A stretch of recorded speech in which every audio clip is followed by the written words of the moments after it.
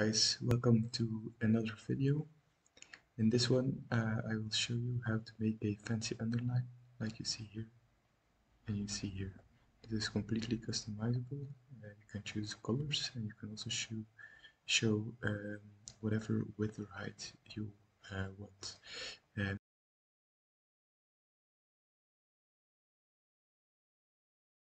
First things first, we're going to choose our colors. So this is like yellowy orangey stuff, but like I said, you can customize this whatever you want. I'll show you a nice website that I use for it. You can see it here, mycolor.space. For now, we will need the gradient. Yeah, you also have a 3-color gradient if you want to make it even fancier. I'm just going to stick with this one. I'm going to take 2 colors. By default, he puts in 2 for us. And I'm going to stick with those 2, but like I said, choose whatever colors you want to make your underline as fancy as you want to.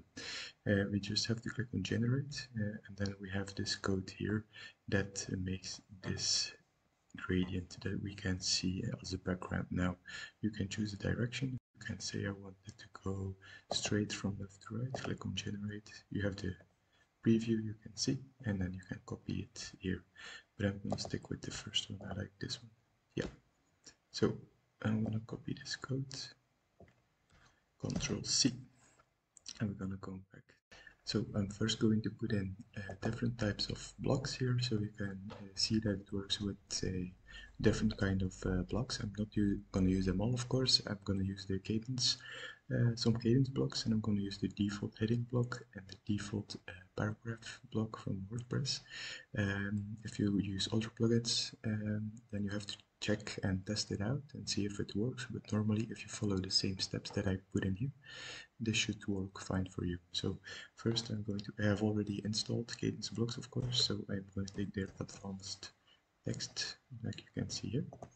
And then I'm going to stick with the H2 just to show you and make this let's say fancy underline block.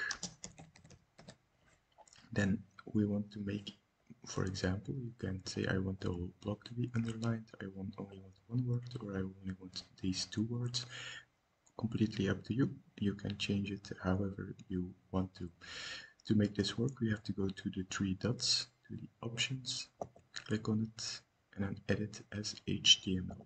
So then we see a lot of strange code. Don't worry about it. We just go to the text itself, and you have to choose, let's say I want fancy underline to be underlined. So what I'm going to do is grab these around in a span. I give this a class name, so equals to. Make sure you use 2 brackets and you put it in between, and we'll call this underline. This is important that you remember the name for a little bit later, and really important that you close it off always, because otherwise you could get an error. And fancy underline, those 2 I want to be wrapping around, so then we're going to close our span off like this. Click on update, and then we can go to edit visually, so you see the same text again. Then make another block, advanced text, and pick the paragraph, for example. This is another one. Then same thing, you have to go to the 3 dots, edit as HTML, go to the text itself. Let's say we only want another 1 word this time. The same thing, we go to this, I made a typo, span. Then we add the class name equals to underline, and important to close it off. And then we wrap around another this time, so span, and make it close here. Update the page, and we can, if you want to, it's more easy to see, go to the visual one. Then we do the default WordPress heading. You will see this, if we edit this, I'll make it the default heading. This is a default heading. If we go to the code, you will see this is way less, like this, just an H2. So let's say we want these 2 words again. Span class equals to underline, close it off, and default heading, wrapping it in, and closing our span like this. Update, and maybe edit visually if you want to. And then the default paragraph is already selected by default if I press enter, so this is a default paragraph like this. Same thing, 3 dots, edit at HTML, and let's say I only want defaults to be wrapped around, span class equals to, same thing, underline, close it off, and then close it off, and update. Voila. If you have an error, it could be that you update it, and immediately you get an error that this block is not working as intended. Then you probably did something wrong with the order of the, like these smaller than and bigger than signs.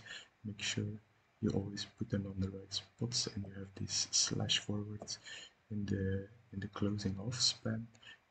So if you have an error, just check your, maybe you probably have a typo. Normally you should never have an error. So edit visually, then you have this same text. So this is, of course, if we click update and we open this page and refresh it, that this is working completely as intended. So all different blocks, these top two are the Kadence ones, the bottom two are the default ones. So we see this is working perfectly fine. On the edit page, we see this is not showing anything, so that's normal. If you go in the edit page, even if you click update, you will not see the underline working. You have to go to the live preview to see it working. Yeah. So let's go.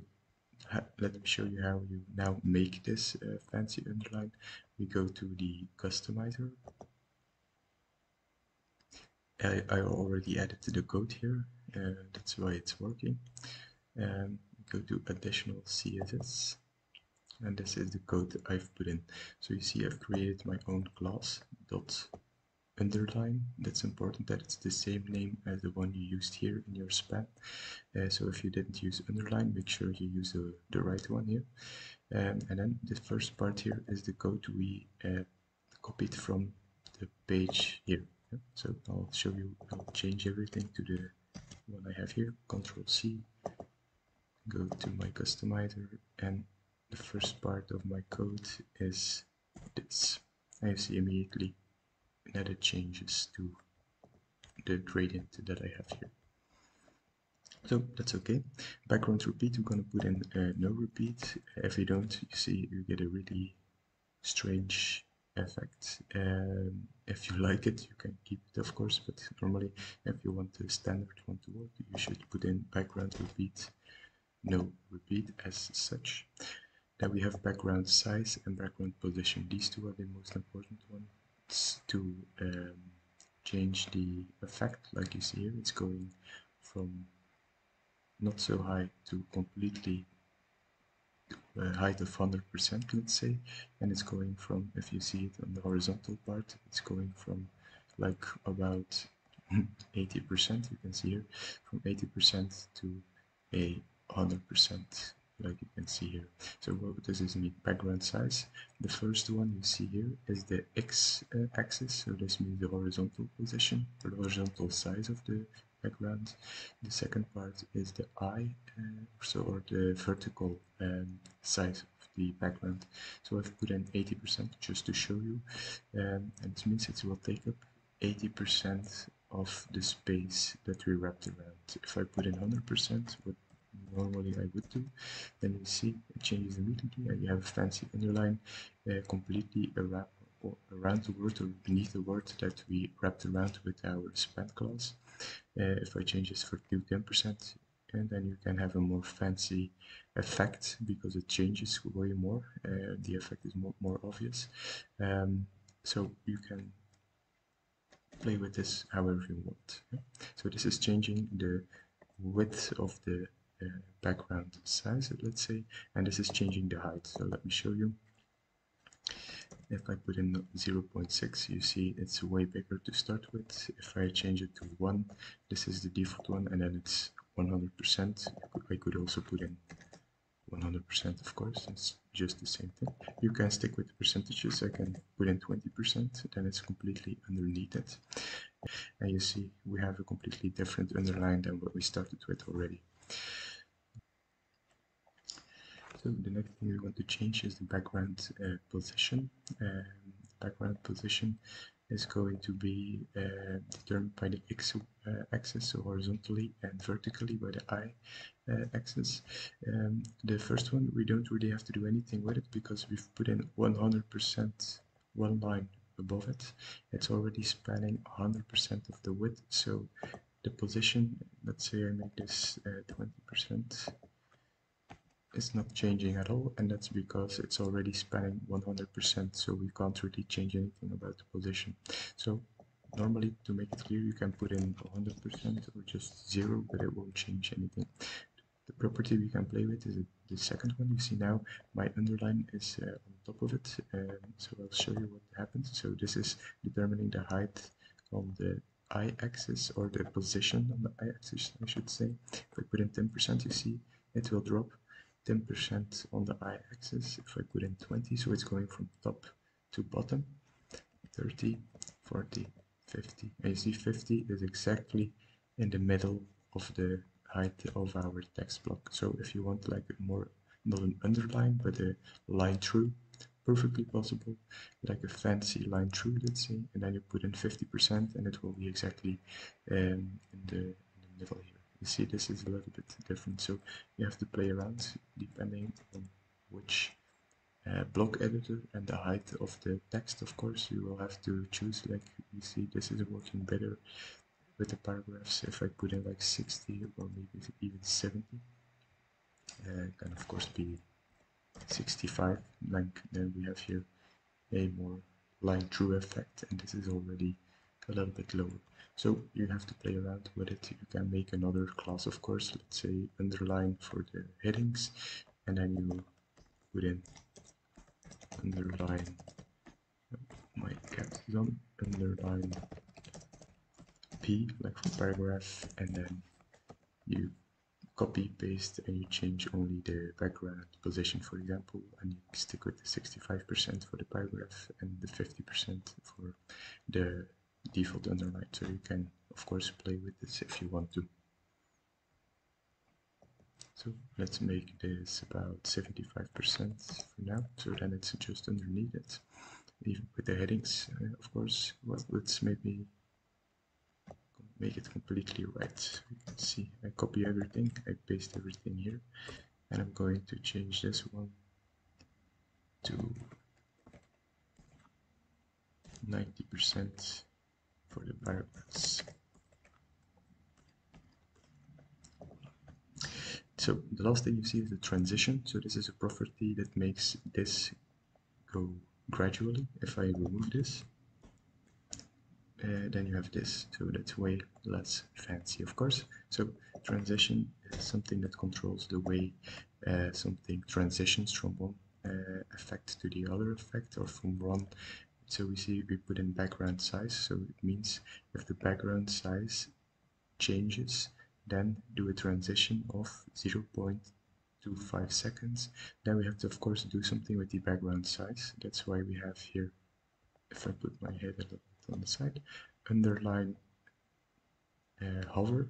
This is something that's a default effect, so this means that if anything with the class underline is hovered, like here I'm hovering above it, then change the background size to 100%, 100%. Again, you can change these values. So background size was already 100% in the default one, so this is not going to change, but here it was 20% on the axis, and now this makes it 100%, and you see it wraps completely around the text, so it makes it 100%. If you don't want this, you want to make this 50%, that's also possible, and then it's going to go halfway. So this is something that's working perfectly fine. So change your properties however you see fit, and make it your own fancy underline. Let's go to publish, And now I'll show you the one for the paragraph. So I made a different class name, and maybe you can do the hover part as well. So we can lowercase underline dash p, and then a hover property after it, the brackets, background size. Let's just do 100%, 100% like this. And click on publish. This will not do anything at the moment because this has still the class underline and not yet underline p. So we'll have to change this. And so this was the paragraph number 1. Go to edit as HTML. This is a underline. Let me change this to the new one. And this one as well. My head is in the way. Yep. And then underline dash, and then the p, and then update. And then we'll check if this has worked or not. Yep, you see that now the line is a little bit more below it. So this is how you can make it work for headings and for paragraphs. And you see this one, you put in the effect with the hover is 100% of the height, so you see it wraps around completely, and this is still on 50%. So you see you can have different effects, different colors as well, if you make new class names and put them in. Okay, so that was all. I hope this was helpful, and see you in the next one.